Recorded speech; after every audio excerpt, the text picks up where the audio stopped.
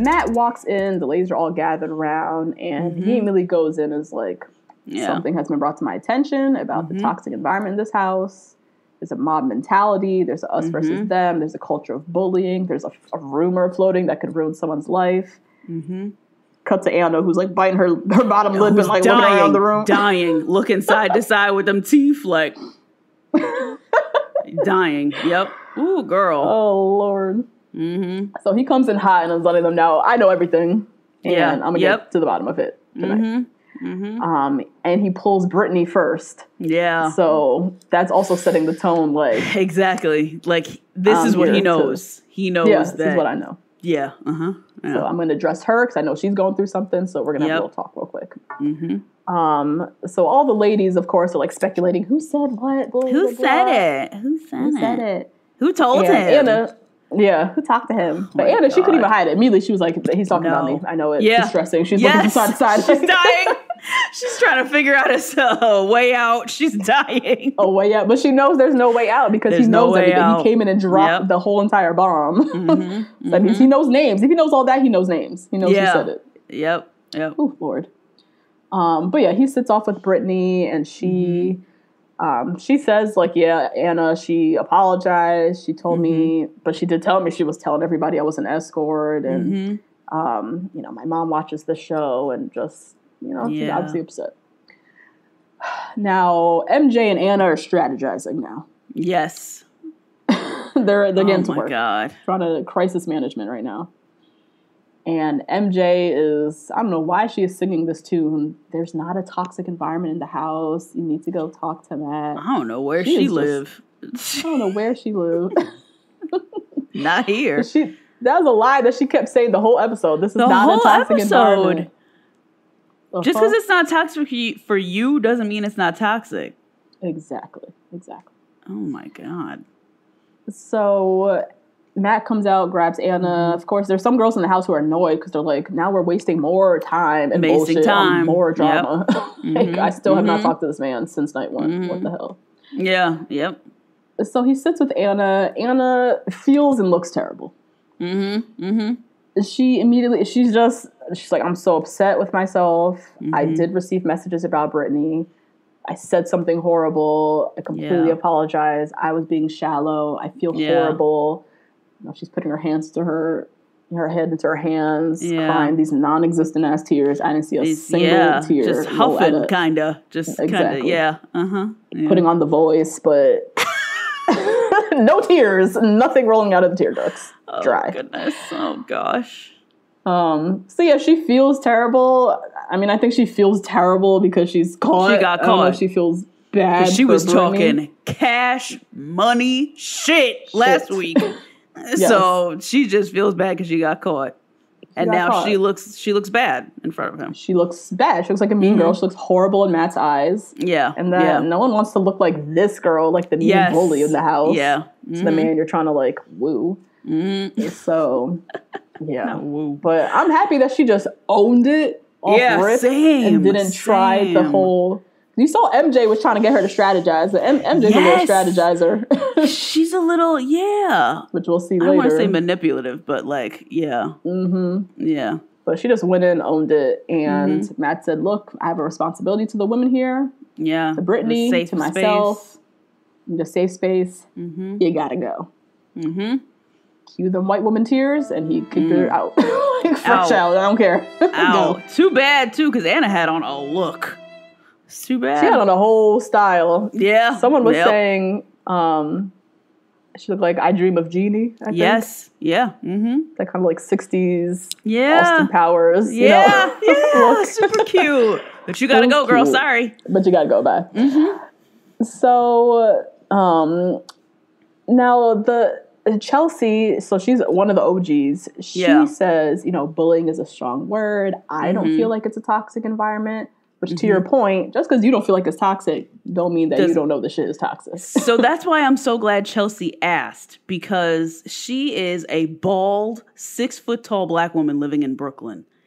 If you ask her if this environment is toxic with these 24-year-old white women fighting about nothing, she's going to say no, right? You know what I mean? But for her to like ask the question and be like, you all really feel like this is really something? Because I've been through actual adversity. So like, what do you think? You know? Yeah. But like from your perspective, if you feel a way, say something. And I appreciate her asking that question in front of the group. Mm-hmm. And so Rihanna Light, I don't even know her real name. What is it? Michelle. Mm-hmm. She was like, yes, I feel uncomfortable. Yeah. Jokes are being made. People are laughing at certain jokes. Like, and I mean, yeah, I don't feel very comfortable in this house at all. Right. And so now, here's, as Serena C says, here's where the kiss-assery begins. Yo, the apology tour. The apology tour that stank-ass Victoria went on around this lobby. Oh my God, you guys, I was just kidding. A mess. Right. Because they saw Anna's ass walk out, so she's like, walk out. Next. Yep. She's talking to Brittany about how, like, I do not think you were treated fairly. She apologizes to Miss Universe. You know, I took your crown, but it's just a joke. Like, she's apologizing for deliberate actions that she's done to individual people. She's not even apologizing like, I brought this energy in, I felt away, She has done things to individuals. All throughout the show, all 5 weeks or whatever. And now has to go apologize to each individual one by one. Yeah. Like, you are trash, girl. She trifling. Oh my trash. God. Ooh-wee. So Matt, he's still trying to dig. He's still trying to understand this culture, what's happening. He sits with one of the new girls, Ryan, and she just lets him know. She's like, it's dig after dig after dig. Yeah. She's like, it's Victoria, bad. She did a cheers. She cheers to the OGs.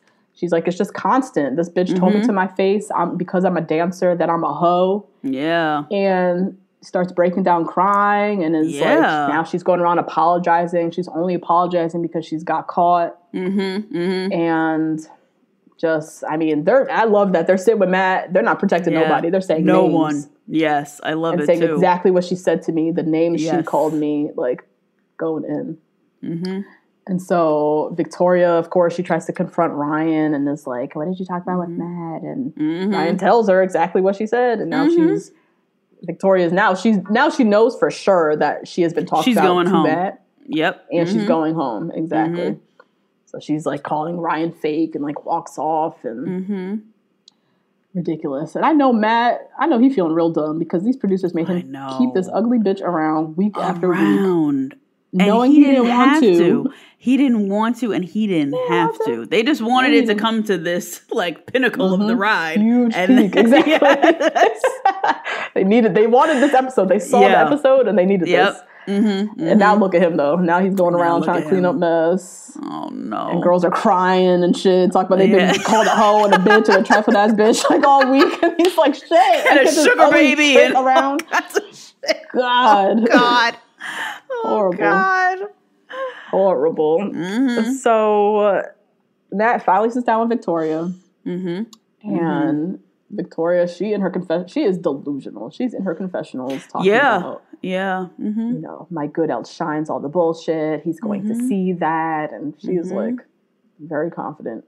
And I don't know why. I don't know how people like this, because this is a person. This is not just this one young lady. This is a person. I don't know how these people have gotten away with this for so long. All these lies. I'm like, you got away with this in your house your whole childhood? Oh, what kind of household did she grow up in? Oh, no. Not even, I was going to say a timeout household, but not even. Not even. You probably didn't even get time out. She's probably bopping her mom on the face. Like, one of those, you fucking bitch, mom, pop. Yeah, like, ooh, oh, God. One of those nanny 911, like them kids. Yes, that was probably those Victoria. Kids. Yeah. She is so just unchecked. Like, she just lives, says and does whatever the fuck she wants, thinks there's no consequences, and then also always somehow victimizes herself in the process. Right. Very strange. So, yeah, she sits with Matt and is like, you know, I really admire what you said earlier. And just so you know, like, I apologize to Ryan about the OG cheers. And, you know, there's definitely things I could work on. And Matt's like, so I was sitting with Ryan, and it kind of was eerily similar to my conversation with Brittany about Anna. Yep.